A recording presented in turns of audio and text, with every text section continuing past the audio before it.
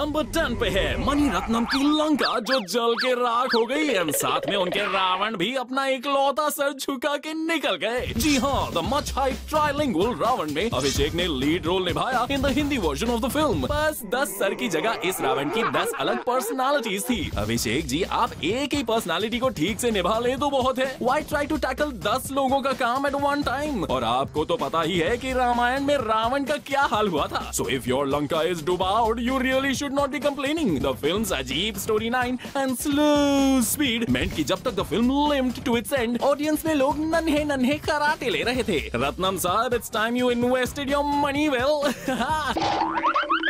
अभिषेक at least कोशिश करते हैं, लेकिन ऐश एक्टिंग नहीं कर पाती, तो आप उन्हें 3 लैंग्वेजेस में क्यों कश देते हैं? The two had zero chemistry and looked like they would rather be elsewhere, anywhere but with each other. Abhishek ji, Ravan अगर कोई म्यूजिक वीडियो होता तो those visuals would have been very impressive. But unfortunately आप पूरी फिल्म में एक्टिंग कर रहे थे। रावण कम वानर सेना के मेंबर ज्यादा लग रहे थे आप, with that weird face paint and expressions to match. अगर फिल्म का फ्लॉप होना डिजास्टर इनफ नहीं था, insult to injury was added by Abhishek body double, जिन्होंने क्लेम किया कि क्लिफ के ऊपर से रिवर में जंप वो मार रहे थे, अभिषेक नहीं। और फिल्म के प्रमोशंस के वक्त एबी बेबी ने बड़े शान से डिक्लेयर किया था that I was the one who did the amazing looking dive. गिरने का इतना शौक जो है मुझे।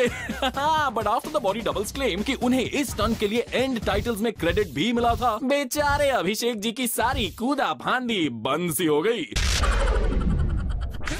अभिषेक, क्यों अपने ही करियर की लंका में आग लगा रहे हो? And why put 10 heads on the line? Ravan को साइन करना and to claim that you would be brave enough to jump off a cliff है आपकी फॉली नंबर 10।